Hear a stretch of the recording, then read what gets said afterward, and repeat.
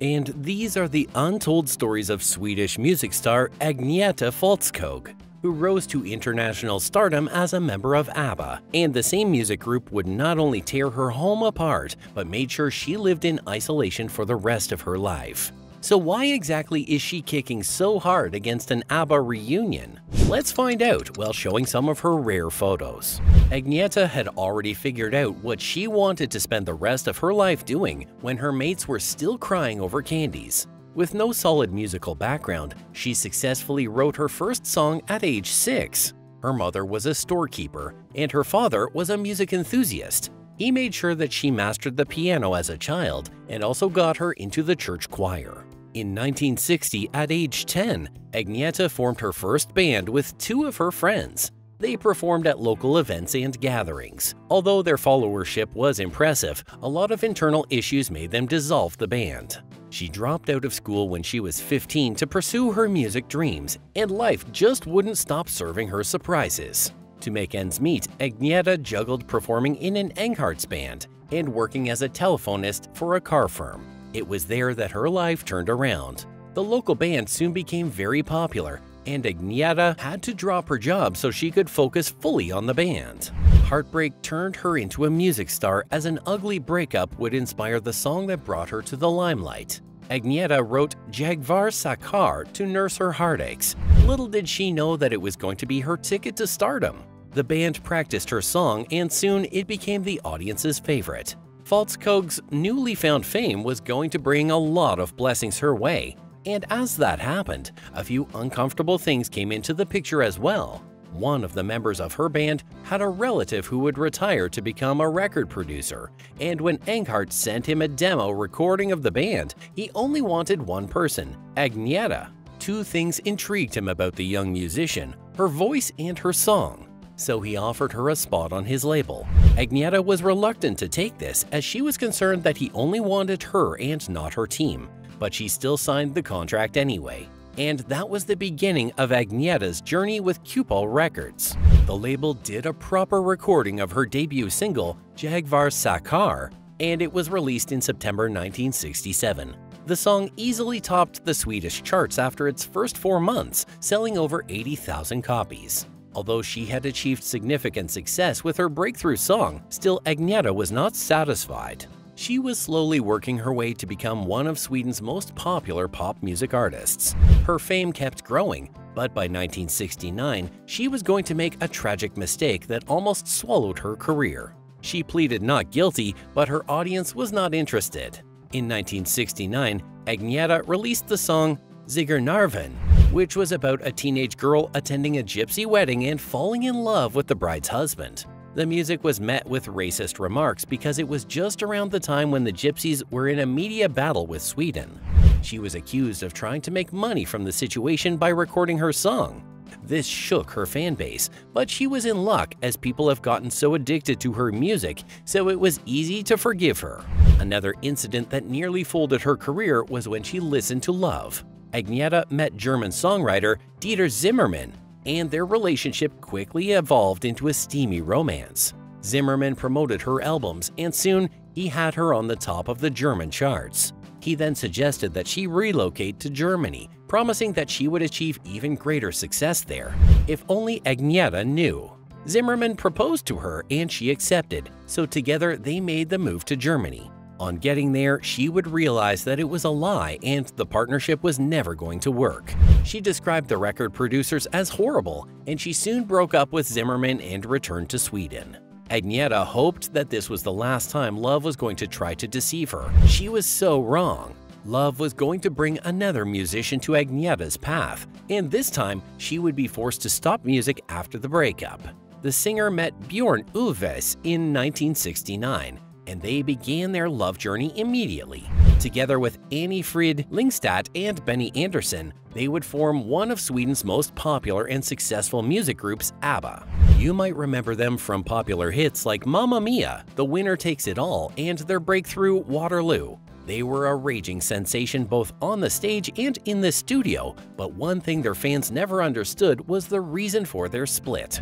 The group disbandment was a result of a lot of things, but the most popular reason was that they couldn't handle the increased personal fame, so their relationship suffered, and soon everyone wanted to be cut loose. During the peak of their success, a lot of people argued that Agnetha and Annie Frid didn't get along.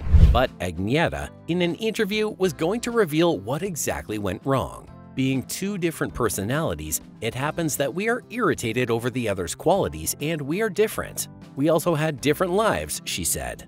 1982 felt like the right time for the breakup, and so they separated. Reflecting on their reason for separation, Agnetha said, "We thought it was no fun anymore. We were divorced, both couples, and it wasn't the same. Although they separated years ago, their music endured and has continued to remain timeless and beloved by fans worldwide."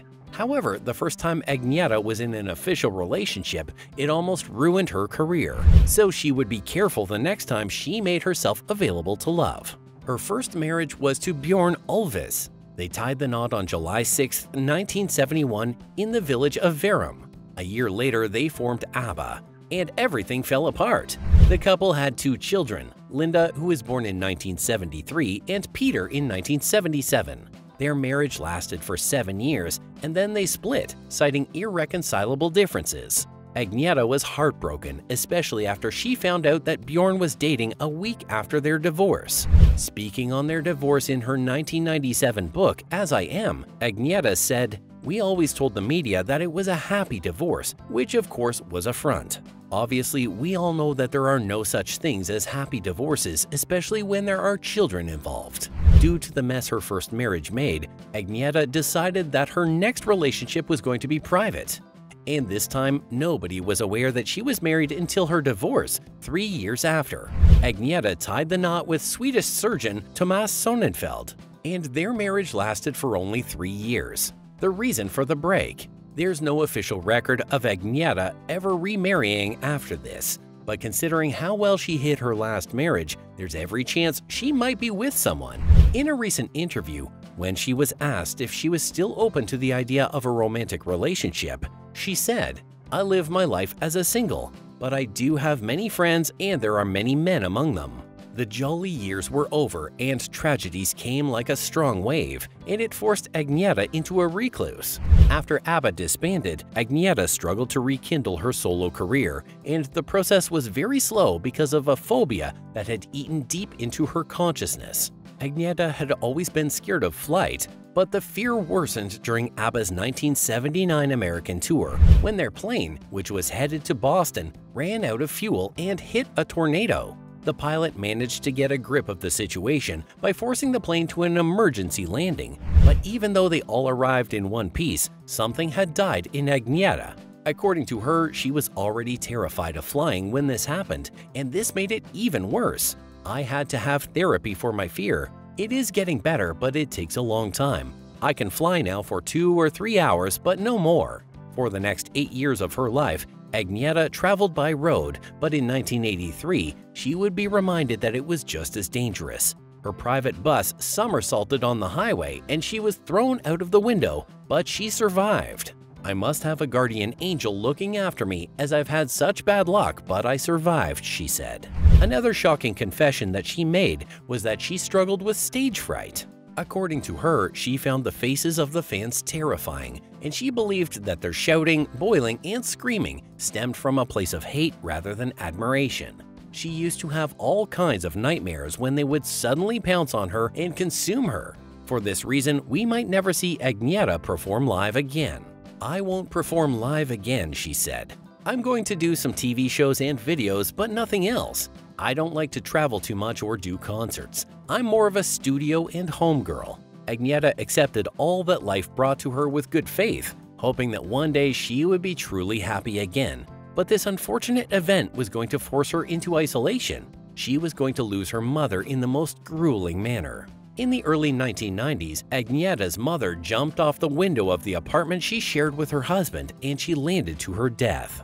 Agnetha's father died a year later, and the Sweden star was beyond shattered. She managed to keep all of this away from the public for almost a decade. According to her, she was 71 and her father would also die a year later. It is so painful. You want them with you and to have known your grandchildren. I was depressed after that. Those were terrible years, Agnetha revealed. Speaking more on the topic, Agnetha confessed that she merely survived, the pain never left. Another unforgettable episode was with a stalker. Agnetha only shares her love life experience when something goes wrong, and it was no different this time with Gert van der Graaf, the Dutch forklifter. According to the rumors, they were in a relationship after Agnetha's separation from Thomas Sonnenfeld in 1993.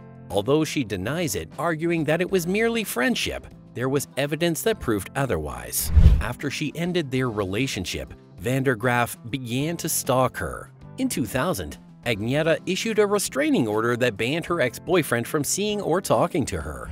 Van der Graaf broke the orders when he followed her back to Sweden. Agnetha got him arrested and deported, but the forklifter still had so much fight left in him. Van der Graaf was banned from Sweden, and a few months after his restriction ended, he was sighted near Agnetha's estate in Akero.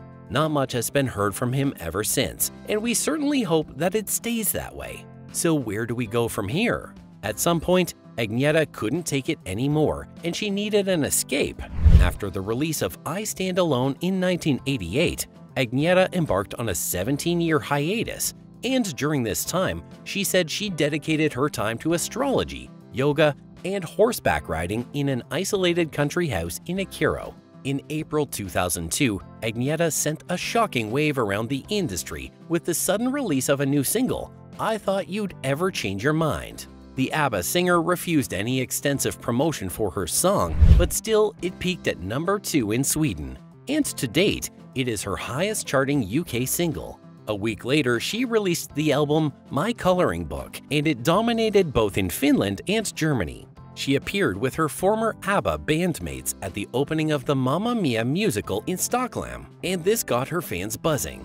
It got unbearable on July 8, 2008, when they all appeared at the Swedish premiere of the film version of Mamma Mia. I would sell my house to see ABBA sing together again, a fan exclaimed in an interview. But sadly, Agnetha seemed to have shut that part of her life forever. She confessed that she felt like the black sheep of the group, and after their split, she wouldn't listen to their music for years. I was very tired after the whole ABBA period. I needed a break from it as it had been consuming, Agnetha said. When asked what her favorite ABBA song was, she said it was Bjorn's hit The Winner Takes It All. Bjorn wrote it about us after the breakdown of our marriage. The fact that he wrote it exactly when we divorced is touching.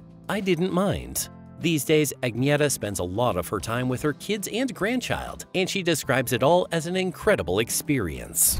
While she has made her stance on an ABBA reunion clear, the singer has still not announced her retirement, and fans expect hits from her from time to time. With a career spanning decades, Fältskog's influence endures, and her music style will continue to inspire the new generation.